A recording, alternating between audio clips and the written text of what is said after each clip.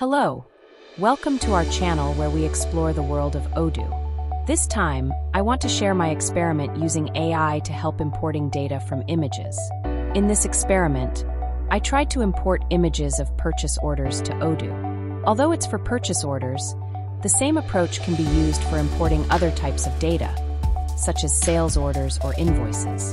By using AI, the process is very straightforward. We only have to ask AI to create structured data from an image, and then we create the purchase order from it. For this experiment, I created a simple API server for the AI using Hugging Face Transformers and FastAPI. Although there are several AI models that can perform multimodal inference, unfortunately only one worked the way I wanted. The model is InternVL2-2B from OpenGV. Please find the links for the frameworks and the AI model in the video description. Now let's jump into the codes. The first thing is to create an AI inference server. Since this server only provides one function, the code is very straightforward. As shown here, it only has two paths, one for the root path and one for the AI inference.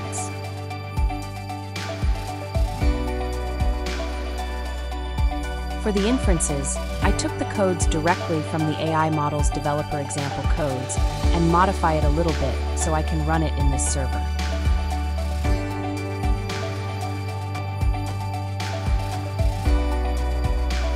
On Odoo's side, I created a new module named VizBot. The main codes for this experiment are in a wizard form. As mentioned before, there are two parts for this experiment. The first part is to ask AI to create structured data. I created specific prompt for the AI to generate the necessary data to create a purchase order. This prompt is then sent to AI inference server along with the purchase order image. The second part is to create purchase order record from the generated structured data. Now let's test it. First, we start the AI inference server.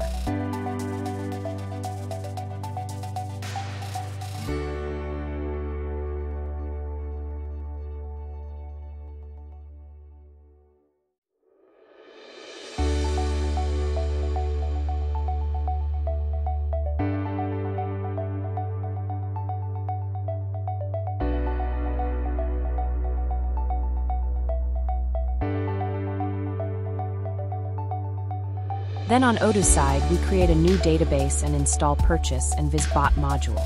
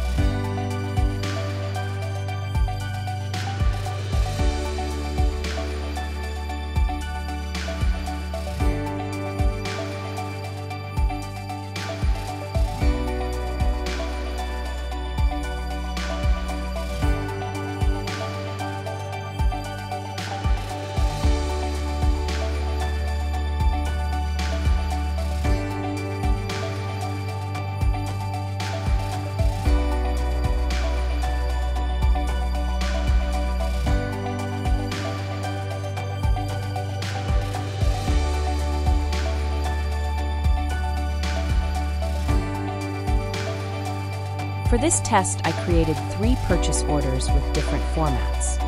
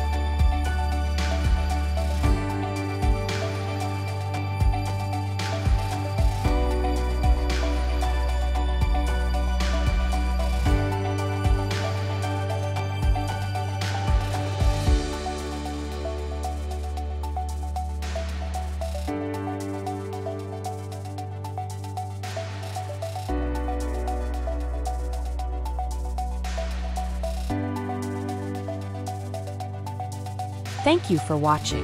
Please don't forget to like, subscribe, and turn on the notification so you won't miss my experiments and tutorials.